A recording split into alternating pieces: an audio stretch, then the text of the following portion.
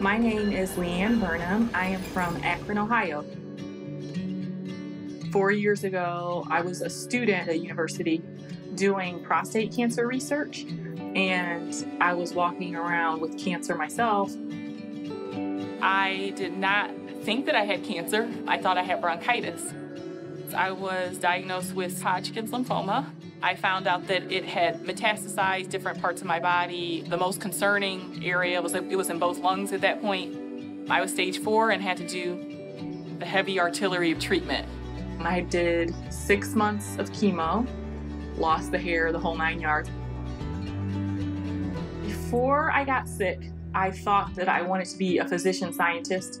After being sick, being in the hospital didn't seem as fun or cool as it used to seem. So at the end when they said, okay, we don't have any evidence of disease, and considering where I was after cancer, after everything I've been through, I realized I couldn't spend any more time in hospitals. Where I wanted to be and where I felt I could still make a difference was with doing research. City of Hope is the place to be. When you're here, you feel how special it is. It's the best surgeries, the best treatments. We're #1 in clinical trials. If you want something that's cutting edge that another institution can't offer. It feels like a family here. Whether you're working in scientifically at the bench or you're a public health specialist, we work together to see what's the best way we can impact the community and patients that are here to improve their quality of care. Things that we're working on go from the bench to the patient as quickly as possible. Those are opportunities at City of Hope that I have not seen elsewhere. I do prostate cancer research and Prostate cancer screening in the form of PSA testing in surrounding communities of color. I got into this field because my dad was diagnosed a decade ago. By the time he found it, it had already spread outside of his prostate.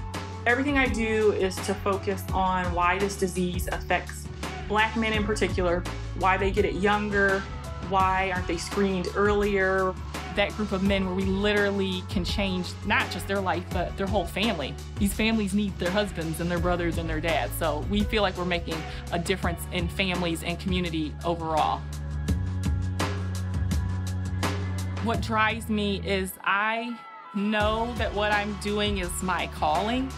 I feel like I bring to the table a perspective of this is how a patient should be treated. This is how their family should be treated, because cancer just doesn't affect just the patient. And prostate cancer is one of those diseases where there's not a cure for advanced prostate cancer, but I work with the team here and the physicians here, and I have faith in them, and I just feel that it's around the corner, and I want to be part of that movement. And I feel like this is the place to be part of that movement.